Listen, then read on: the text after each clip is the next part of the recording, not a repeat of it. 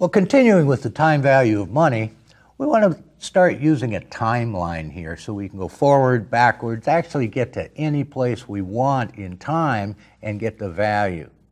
And here we're going to look at the future value of a single sum.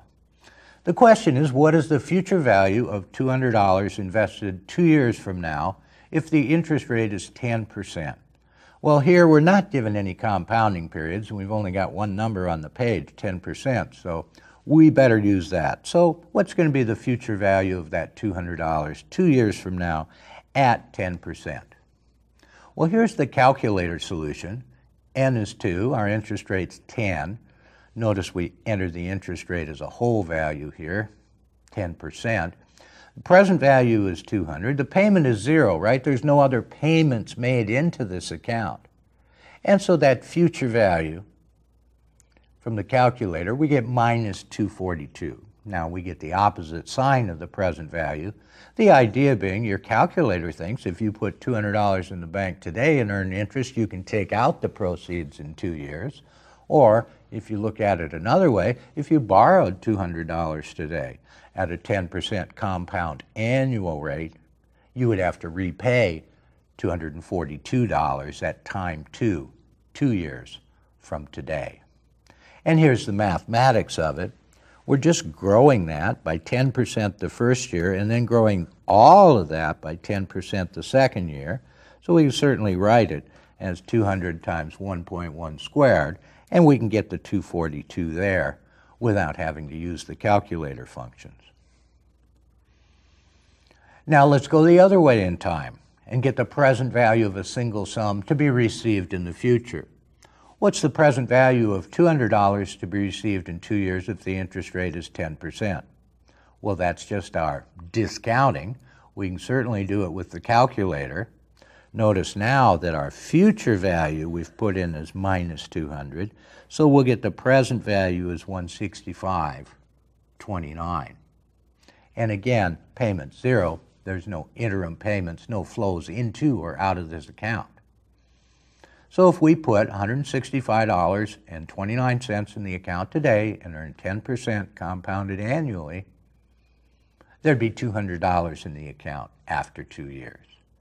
And again, we can look at the mathematics of it and say, now we're discounting. Instead of growing that $200 at 10%, we're going to divide by 1.1 twice and get the present value of 165.29. Now let's look at one where we've got some payments. When we talk about an ordinary annuity, that means an annuity that starts 1 period from now. First payment 1 period from now. For it to be an annuity, the payments have to be equally spaced periodically. And also they have to be equal amounts. So here, say we've got an account. We're going to deposit $200 into it a year from today. And then another $200 a year later, and another $200 a year after that. So here's one way we could approach that problem. That first $200, it grows at 10% for 2 years. The second $200, right there, that grows at 10%. And then the last $200 is paid in at time 3. So if we added up all those, we'd get $662. Now let's take a look at the calculator solution. We put the calculator in end mode, and that's telling the calculator that each of these deposits into the account comes at the end of the year. So we've got one deposit at the end of year 1, one at the end of year 2, and one at the end of year 3. So we've got n equals 3. We know they come at the end of the year. The interest rate's 10%. Our payment, we put in as minus 200. We could put it in as plus 200. Then our future value would be a negative. Doesn't really change much. Our present value is 0. There is 0 in the account today at time 0. And we compute the future value. Now, note that in end mode, this future value is at time 3. 3 periods from now. Now let's look at the present value of an annuity. And this really would answer a question like, how much would we need to put in the bank today, into an account today, in order to withdraw $200 3 times? $200 at the end of each of the 3 years, when the interest rate is 10%. So now we can just take the present value of each of those 3 payments, and that's what we've got right here. So we've got this payment, it comes 3 years from now. Okay. And we want to take the value back to time 0. So we discount that. We divide by 1 plus the interest rate cubed. Here's the present value of this second payment here. Here's the time 0 or present value of this payment right here. We add them all up, and if we put $497.37 in the bank today, we'd be able to take out those 3 payments of $200, and that would just exhaust the account. The value in that account at time 3 is going to be $200, and we'll take that last amount out. So that's the present value of an ordinary annuity. And again, we're operating in end mode. We've got our payments at the end of each of the 3 periods, and those are our inputs. Now our payment minus $200. Future value is 0. Once we take this last $200 payment out of there, or receive that last $200 payment, the balance left in the account is 0. So that's our calculator solution to that. Now, what if we've got an annuity that doesn't start at period 1, or period 0 for that matter? Here we've got a 4-year annuity. It's $100 a year at the end of each year, beginning at the end of year 3, and our interest rate is 9%. Well, we could certainly do this the long way, right? We could say, well, this $100 comes at time 3. So if we want the present value of that, we just take 1.09 cubed.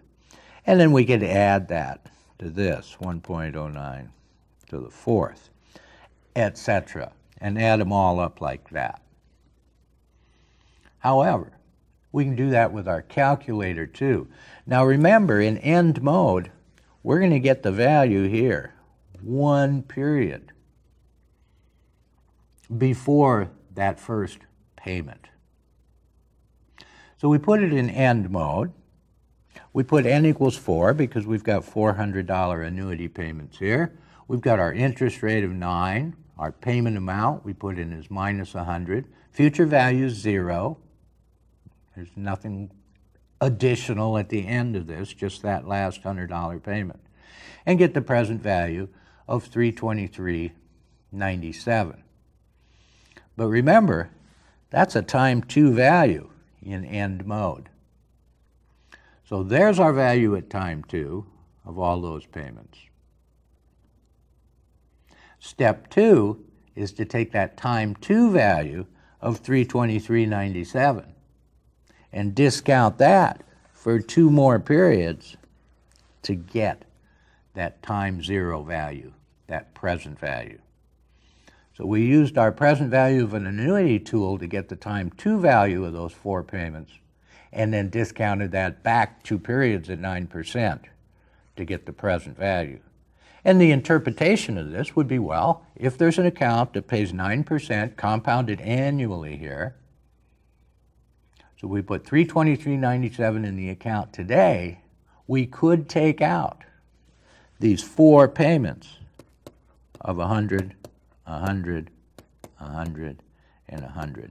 So we'd say that's how much it would cost us to fund this particular 4-period annuity, 4-payment annuity. So let's look at another example using these concepts. We've got a bond that'll make coupon payments, interest payments of 70 euros at the end of each year for the next 6 years, and then pay its face value of 1,000 euros along with that last payment. So if the appropriate discount rate's 8%, what's the present value? what's going to be the value of this bond if we're discounting those promised cash flows at 8%. Well, let's take a look at our cash flows here. We've got 6 payments of 70 euros each, so there's our ordinary annuity. The difference is now that the bond's going to pay back its principal amount, its face value of 1,000 euros at maturity at the end of 6 years. So to set this up on the calculator, the only change now is we put in the future value of 1,000. And that's the future value at the end of 6 years. We're in end mode, each of those interest payments coming at the end of each year. And so the value of this bond, the present value of those promised cash flows, 953.77 euros. Now we're going to take a look at an annuity due. The terminology here just refers to an annuity where the first payment is made today at time 0. So we've got a 3-period annuity here, and we're going to calculate the future value. Well, on our calculator, we put in n equals 3, and we ask for the future value. We're still going to get the time 3 value. So now this is the value 1 period after the last payment is made, for example, into the account. So we can take the future value of each of these. We just compound at 10% for 3 periods for that first deposit today. The deposit of 200 a year from now earns interest for 2 years, and that third deposit earns interest for 1 year. So if we calculate the future value, we get 728.20. So here's our calculator solution. Now we're in begin mode for this. That's what shifts these payments back from what we had before. We had them at time 1, 2, and 3. Now we've got them at time 0, 1, and 2. So we go into begin mode if we want the value at time 3 of these deposits. We've got 3 payments. Present value is 0 today. We can compute the future value. Interest rate's 10, n equals 3. We're in begin mode, so that puts the payments right there. Now, we could do this other ways because we know the present value of that 200. Okay? And we could get the value out to here and then compound it for 1 more period. So we could solve it in end mode and then grow it at 10% again. But it's easy enough to do it in begin mode. I just recommend that you put your calculator back in end mode afterwards so you always know where it is and don't get confused about that. So let's look at the present value of an annuity due. Same 3 $200 payments, same interest rate, 10%. So the present value of that first payment, that's today's money, so it's 200. We take the present value of the other 2, add them all up, and that gives us the time 0 value of those payments, 547.11. On the calculator in begin mode, we can say n equals 3, 10%. Here's our payments, future value 0. Compute the present value and get 547.11 that way as well. Now let's take a look at a perpetuity. We've had an annuity due, we've had an ordinary annuity. A perpetuity is just a perpetual annuity. It goes on forever. And non-redeemable preferred stock have an unlimited life. So here we're going to value a preferred stock that'll pay $4.50 a year forever. There's no maturity payment, there's no maturity. And the rate of return is 8%. What's the present value? Well, this seems a bit like a daunting task to take the present value of $4.50 every year forever. If it's truly forever, we're never going to get done. So what are we going to do? Okay. Well, we've got another way to approach this rather than an infinite series of those. Think of it this way. How much would you have to put in the bank at 8% to get $4.50 worth of interest a year? And so that's what we've written here, is we've got $4.50 equals 8% of some amount. And all we have to do is rearrange that to solve for that amount and get the present value of the perpetuity, just that constant payment forever, divided by the discount rate, gives us the present value of that infinite series. Think about it that way. Well, as long as we just take the interest out every year, we can continue to take $4.50 out every year forever if we deposited $56.25 today. So that's actually the value of a preferred stock that pays an annual dividend of $4.50 when the required rate of return in the market on that security is 8%. Now, what about a deferred perpetuity? Well, we're going to use the same solution technique we did before, but now we're going to use the formula we just had to get the value one period before the first dividend payment, and then whatever value that is, we'll discount that back to the present. So we plug in, we've got the dividend, we've got that discount rate, so we get to $56.25. But that first payment comes 4 years from today. So that value we just calculated, that's a time 3 value.